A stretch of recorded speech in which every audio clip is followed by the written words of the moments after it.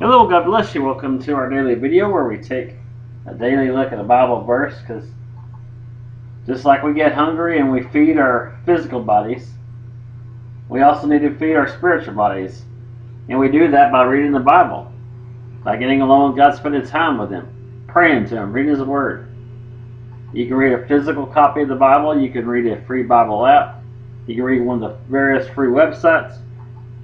But it's so very important to read the Word of God for yourself. With all the deception in this world, the Bible is the only truth that you can rely on. We give you a verse of the day, an appetizer, as I like to call it, with some discussion, and hope that you will open your Bibles up. You will complete the meal. You will read the verses before and after. This Bible is the bread of life. When you read the Word, you get fed with that bread of life. When you seek God's face, seek His presence, seek Him to give you understanding, He fills you with that living water that fills you up. It strengthens you in whatever you may be facing in this world. Jesus says that we cannot live by bread alone, and some at the bread we feed our bodies, but by every word that proceedeth out of the mouth of God. It says that He's saying basically that just as it is important to feed our spiritual body, our physical body, so that we can sustain our bodies and live, we need to also feed our spiritual bodies. Feast on that Word of God. Feast on that bread of life. Be reading the Bible daily. Praying to Him daily. Seeking His face. We're going to be in a beautiful chapter and verse here today. Jeremiah 33, verse 3. Open your Bibles and follow along, or read it on the screen. Jeremiah chapter 33, verse 3. You see it in the title. Call unto me, and I will answer thee, and show thee great and mighty things which thou knowest not. Isn't that beautiful? This is the Lord talking. If this was in the New Testament, it was Jesus talking, this would be in red. That's one of the things I like about the King James 2000 book, because everywhere that the Lord talks is in red. So in the King James 2000, this would all be red. This is the Lord saying, call unto me. This is what God's saying to you. Call unto me, and I will answer you, and show you great and mighty things. You know, whatever you're going through in this life, know that God is with you. He will never leave you or forsake you. He is a friend that sticketh closer than a brother. Those words are true. And whatever you're going through in this life, whatever problems that may persist in your life that you may be going through right now, maybe you're battling addiction, you're depressed, you're sick, you have a disease, you're sad, you're mourning somebody, maybe you're having financial troubles, struggling to put food on the table, struggling to pay the bills. Maybe you're having marital problems, you and your spouse are arguing. Well, maybe it's family troubles, maybe your kids aren't listening, they're just rebelling. Whatever it may be that you're facing in this world, just run to God with it. Seek Him to help you. And as it says, He'll show you great and mighty things. Things that don't seem possible. I like to use, I'm not trying to be disrespectful to doctors and nurses, because they're definitely a blessing to us. And I definitely pray for them that God blesses them richly. But sometimes, when we go to the doctor, they won't get to the root of the problem. They'll just give you a pill. And if it doesn't work, they'll up the dose. If that doesn't work, they'll give you another pill, either to replace that pill or maybe in addition to it. But God will get to the root of the problem. So run to Him. So whatever it is that you have going on in your life, whatever that I can't even understand,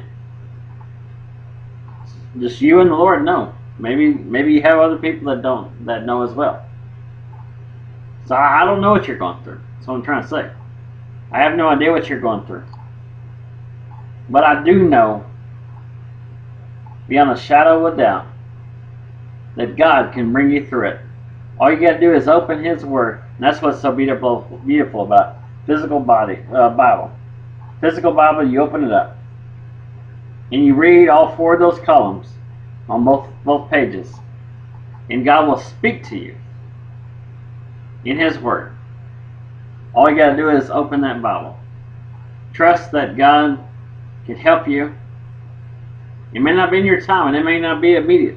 You may say, Lord, rent's coming next week, and I don't have the money. And maybe it'll be the following week. I don't know. But God is always on time. His timing is perfect. It's not our timing.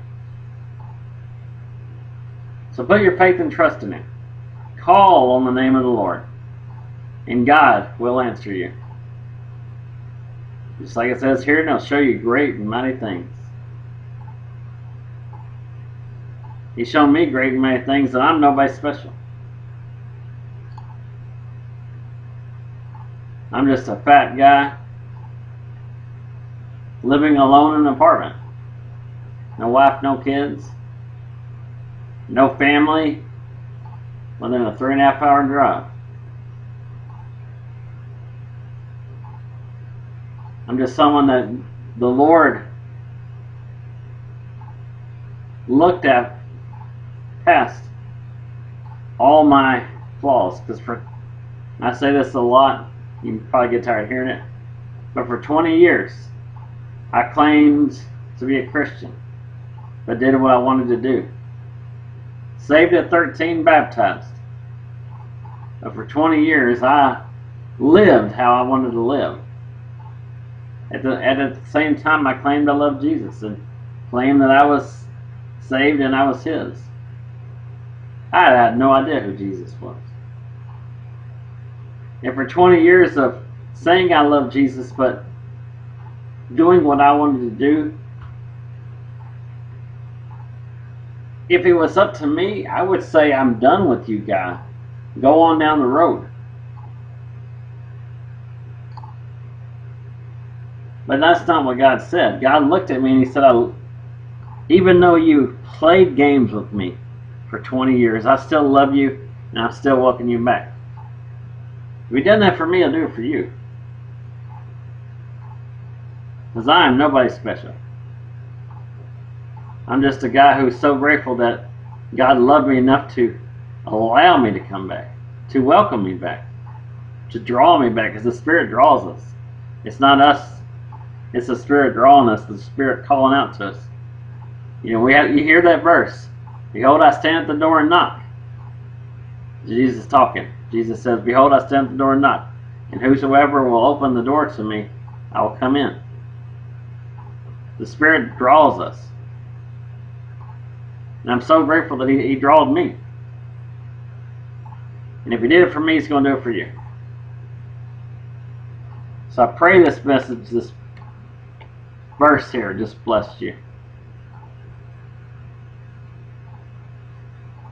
Call on Him. Trust in Him. Seek His face. Just whatever you're going through, just pray to Him. Just say, Lord, I need you. I'm going through, and whatever it is, just cry out to Him with a sincere heart. Just say, Lord, I need help. I can't do this on my own. Well, I pray this message blessed you. God loves you so much. You are not alive by accident. You were created for a purpose. God did not create you just to fill the earth with people, just to take up space. And much like any good parent, God only wants the best for you. God has a plan for you. When God formed you in your mother's womb, God had a plan for your life. We all have this void in our life. Some call it a God-shaped hole, a missing puzzle piece. You try to fill it with everything that the world has to offer. Sex, drugs, alcohol, money, friendship, power, popularity, houses, cars, money. But nothing can fill that void. Only God. That's why they call it a God-shaped hole. That void is there because we all sin. We all fall short of the glory of God. There's none of us that are righteous, not one. That void, that sin is there because we live in a fallen world. Jesus is coming back to set up his earthly kingdom, and the requirement to enter this kingdom is that we must be absolutely perfect and without sin. But no one is without sin. We all mess up, we all miss the mark, we all sin. Sin means to break God's rules in either thoughts or actions. We see here in Romans 3:23, for all have sinned and come short of the glory of God. No one is perfect, no one, not one. We see that in Romans 3:10, as it is written, there is none righteous, no, not one. That's echoed in Ecclesiastes 7:20, for there is not a just man upon the earth that doeth good and sinneth not. In 1 John chapter 1, verses 8 and 10 say, if we say that we have no sin, but deceive ourselves, and the truth is not in us. In verse 10 says, if we say that we have not sinned, we make him a liar, and his word is not in us. So we're deceiving ourselves and calling God a liar if we say that we're perfect and don't sin. And there's a punishment for our sin. We see that in Romans 6:23. For the wages of sin is death, but the free gift of God is eternal life through Jesus Christ our Lord. We all face eternal judgment and separation from God. This is why we must receive Jesus into our life as Lord, and believing what Jesus did is the greatest gift that we'll ever receive. It's a free gift of God of eternal life, not about works. No one can be saved by their own works. You cannot be a good enough person. We see here in Ephesians chapter 2, verses 8 and 9, it says, for by grace ye are saved through faith, and that not of yourselves, it is a free gift of God, not of works, lest any man should boast. In Galatians 2:16, knowing that the man is not justified by the works of the law, but by the faith of Jesus Christ, even we have believed in Jesus Christ, that we might be justified by the faith of Christ, and not by the works of the law. For by the works of the law shall no flesh be justified. We will never live long enough to even begin to pay for our salvation. Here's a word picture for you. If you don't accept Jesus' free gift, his get out of jail free card, and you stay in that spiritual jail cell, and the jailer opens the door and says that you're free to go, someone paid your bail, but you're relying on your works, thinking you could be a good enough person, so you stay in that cell thinking that you can get your own way to heaven, that you doubt that there's only one way, that you think you can find your own way, saying, no, I'm good. I'm a good person. God wouldn't send me to hell. I can get myself out of here. But you can never be good enough, so don't deny this free get out of jail ticket. You can still escape this spiritual jail cell. Because as you see, sin separates us from God. Not only does sin separate us from God, it's a valley gets deeper and wider with each sin. And that sin valley gets wider and deeper with every sin. So it separates us from God and man. You see how man is further from God now. Now the only way to atone for that sin and for God to fill that void in your life is by the shedding of blood. See it there, Hebrews 9:22. Without the shedding of blood, there's no forgiveness of sin. You see in the Old Testament, they would use the blood of an animal sacrifice. The animal sacrifice was a temporary bridge to God. Once they sinned again, they would have to offer another animal, because as they sinned, that valley would get deeper and wider, and look at what happens. It causes the bridge to collapse. God knows that we can never be good enough. That's why Jesus came and died on the cross. Jesus is the only one who lived a perfect life and became the substitute for our sins. Jesus always existed. Jesus is God. Jesus left his throne in heaven. He became flesh. He wasn't an angel. He wasn't a ghost. He wasn't a prophet. He was flesh and blood and bone, fully God and fully man. He lived a perfect, sinless life. Jesus came to the earth to die for all of us. Jesus was crucified on a cross, died a brutal death, was buried in a tomb. He was in that tomb for 3 days and 3 nights, and then he rose from the dead, proving that he is God, because death and the grave had no power over him. Jesus took our place, suffered God's wrath for us, the punishment that we all deserve. We've seen the wages of sin is death. We're guilty for our sins. We deserve the punishment, but the punishment was poured out on Jesus. God gave his son to the world to die in our place. Jesus paid God's price for our sins when he died on the cross, and our sins were nailed to the cross. Jesus nailed our sins to the cross with him. Jesus shed his precious blood for our sins, and Jesus' blood covered those sins so that we don't have to die. Jesus was sinless. He was an innocent of death. And like any innocent man wrongfully arrested, Jesus died for us because of our sin, because we're guilty. We deserve God's wrath. The wages of sin is death. But Jesus loves us enough to die for us. Jesus is truly the only way to the Father. Or you see, John 14:6. Jesus saith unto him, I am the way, the truth, the life. No man cometh unto the Father but by me. Because Jesus was perfect and never sinned, he was the only one worthy to pay the price for our sins. And just like the animal sacrifice had to be completely perfect with no spot, no blemish, no defect, Jesus was the perfect sacrifice. Paid our debt. We're free to go. Jesus paid our debt in full when he died on the cross. He purchased us, redeemed us, brought us back to him, purchased us with his blood, shed on the cross for us. Jesus paid for our sins long before we ever committed them. We see that in Romans 5:8. But God commended his love towards us in that while we were yet sinners, Christ died for us. So long before we were ever born, Jesus paid the price for our sin in full. So don't wait until you overcome an addiction, till you're financially secure.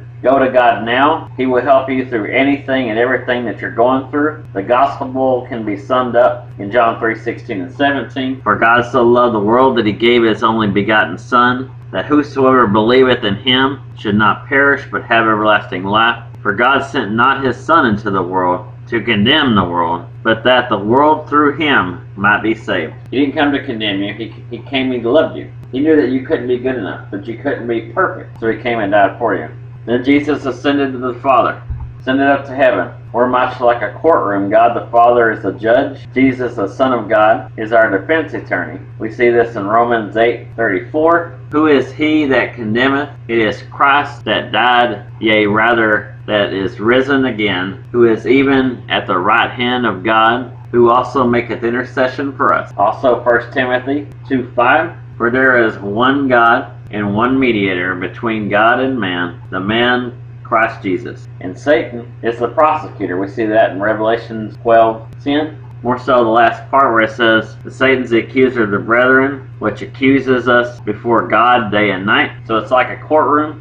The prosecutor tells God all our sins. As you see here, it says, see what they did? They're guilty. But Jesus, our defense attorney, says our sins are stricken from the record. Our sins are forgiven. Jesus paid the fine with his blood on the cross. You see it? Those sins are stricken from the record. I paid those sins in full. Your salvation is a free gift from God. So receive this free gift that Jesus gave you long before you were born. You know, Jesus wants to save us from the penalties of our sins and give us eternal life. But we must first individually receive him. We see in Romans 10:13, for whosoever shall call upon the name of the Lord shall be saved. Romans 10:9 and 10, that if thou shalt confess with thy mouth the Lord Jesus, and shalt believe in thy heart that God raised him from the dead, thou shalt be saved. For with the heart man believeth unto righteousness, and with the mouth confession is made unto salvation. In 1 John 1:9, if we confess our sins, he is faithful and just to forgive us our sins and cleanse us from all unrighteousness. In Acts 3:19, repent ye therefore and be converted, that your sins may be blotted out, when the time of refreshing shall come from the presence of the Lord. And just like works don't get us into heaven, neither does just knowing who Jesus is. You have to have Jesus in your heart, have a relationship with him. There's a big difference between knowing Jesus intellectually, like you see there, what the guy's got in his mind. He knows about Jesus being on the cross. But there's a big difference between knowing him intellectually and have a relationship. So you see, you got the one guy, he's got thinking about Jesus on the cross. This other one has Jesus in his heart, and they're hugging. So he's got a relationship with him. When you believe with Jesus in your heart, you talk to him in prayer. You read his word, the Bible. You put Jesus first before your family, before your job, before your money, whatever it may be. I like to think of it this way. Our sins put us in a jail, in a spiritual jail. So, where we await our trial. Then suddenly the door opens. The jailer says that we're free to go. Someone paid our bill. That was Jesus. Jesus paid our bill. But we're running out of time. Jesus is really coming back soon. So we need to repent. Come back to God while you still can. Repent means to turn away, to change your mind, to do a 180, make a U-turn, change your behavior. It's that simple. It's ABC simple, in fact. A is for admit you're a sinner in need of a Savior. Admit you can't do this on your own. Admit that you need Jesus. B is for believe in your heart that Jesus is who he says he was. Believe that Jesus died for your sins, was buried, and God raised him from the dead. Believe that Jesus paid the price for your sins. Believe that Jesus did it all for you. C is call or confess. Call on the name of the Lord. Confess that Jesus is the Son of God. Confess that Jesus is Lord. Confess and repent of your sins. Talk to God. Prayer is a conversation with God. And since he's present everywhere, you can speak aloud, talk in your head. He will hear you. On the screen is a simple prayer you can say, or you can use your own words, just as long as it's from your heart. That's what we've seen in Romans 10, 9 and 10. You got to believe in your heart. You got to really mean the words, and when you do, you'll be saved. But it's not about the prayer, it's about making that realization that you can't do this on your own. Prayer is ABCs of salvation. That's just a tool, but it's not what saves you. What saves you is having a complete repentance, changing your attitude, and wanting to seek God, wanting to have a relationship with Him. In repentance, it's changing your attitude. I mean, I'll give this example that if I keep doing wrong to you and keep apologizing, but don't change my behavior, it's not going to mean anything. You're not going to accept my apology after a while. But if I say I'm sorry and I change my behavior and I don't treat you like that anymore, then you can forgive me easier. That's what repentance is. It's changing your mind. You're changing your attitude. You're not repeating the same thing. I mean, we're all going to mess up, but it's I'm sorry, but I'm not going to change my behavior. We have to change the behavior. We're saved through faith in Jesus. It's a free gift from God, 100% free. Don't think that you got to be good enough to earn it somehow, because you can't. Just repent and believe in Jesus, then you'll be saved. But you must have a personal relationship with Jesus. Go to God first, not last. Wherever you are, God is with you. God created you for a reason. When you accept Jesus' free gift and invite Jesus into your life, then God gives you a new heart and begins to mold you into who He created you to be. God is continually molding us, because even though we are saved, we will still sin because we're unfinished. God is working on us. It's like these Legos. I figured this is kind of the best explanation I can do. You see this Lego, it's just a pile, right? It's like when you dump a box of Legos on a table. You're going to get a pile like that. It's not going to look like a house until you start snapping those bricks together. That's what God's doing. He's continually, just like snapping these bricks together, He's continually molding us into who He created us to be. It's not just a dump them out on the table and it's a house. No, it's a pile like that. That's just a pile of mess. Now we got to snap the bricks together to make the house. That's what God's doing with us. But read the Bible for yourself, because with all the deception in the world, the Bible is the only truth in the world. You need to know what the Bible says for yourself, because Jesus' return is imminent. He's coming soon. We see all the signs that Jesus talked about happening worldwide. Banks failing, wars and rumors of wars, earthquakes in diverse places, famines, pestilence. So don't wait, don't put Jesus off. Give your life to Jesus today while you still have the opportunity. Jesus paid the price for you as a free ticket, waiting for you to enter into heaven. And all you have to do is take the opportunity today, turn to Jesus, and accept that free gift, and do it before it's too late. You don't have time to wait. Tomorrow might be one day too late. I love you. Jesus loves you. I can't wait to see what the Lord has for us tomorrow. See you tomorrow, God willing. Or maybe we'll see you in the clouds. Have a great day.